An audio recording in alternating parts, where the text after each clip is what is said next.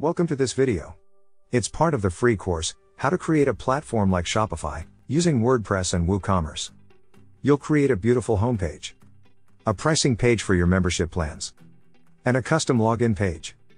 Your users will manage their stores from a beautiful customized dashboard, easily created without any programming needed.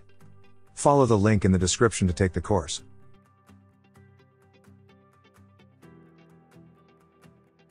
In this lesson, we will show you how to create a custom checkout page for WP Ultimo, using the free version of the Elementor page builder. This is great because your WP Ultimo register page will look in accordance with the overall appearance of your multi-site platform. We will first show you how to create a custom WP Ultimo checkout form, and then we will show you how to create the page with Elementor, so that your registration process looks beautiful.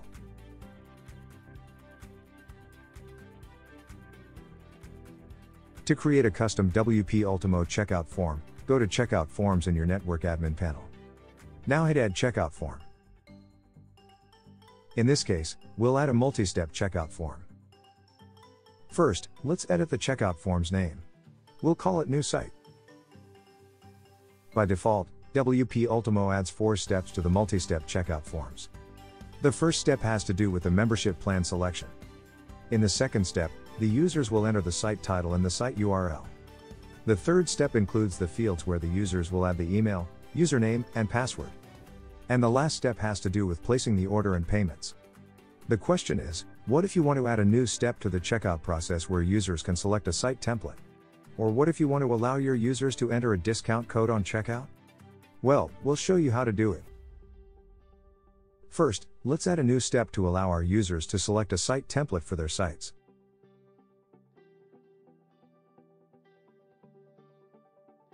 Now we'll move this new step up because we want it to be the second step. We want customers to select a template right after selecting their membership plan. Now let's add a new field to this step and select Templates. Here, we can select the templates that can be selected in this step. Once you're done, save the field. After that, we will add a Next Step button, so we need to add a new field and select Submit button. We'll call this button Next Step and save the changes. In the payment step, we will add a field to allow customers to enter a discount code. Let's add a discount code field.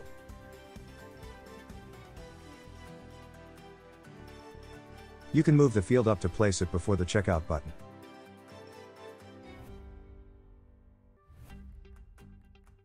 Now let's add the checkout form slug and save the changes. We're done creating our custom checkout form.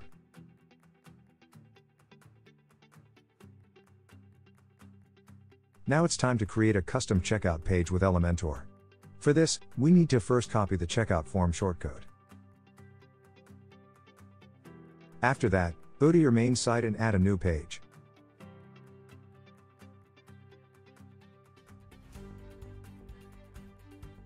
We'll call this page New Site, and edit it with Elementor. Once you're in Elementor, change the page layout to Elementor Canvas.